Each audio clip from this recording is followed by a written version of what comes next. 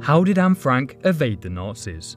Remembered as one of the most historically significant diarists of the 20th century, Anne Frank, a German Dutch-born Jew, was a truly remarkable girl of a persecuted race. Known for authoring The Diary of a Young Girl, one of the most famous books ever, Anne would begin to write in 1942 about her time hiding in Amsterdam. Trapped in the Netherlands, the family would successfully conceal themselves for 2 years behind a bookcase in the building her father worked, before their eventual capture by the Gestapo in 1944. Unfortunately, evade is not synonymous with escape. Unlike the 196 successful escapes from Auschwitch alone, as discussed in more detail in this video, Anne Frank would sadly die within the camp. Anne would be transported to Bergen-Belsen with her sister, dying months later, likely from typhus.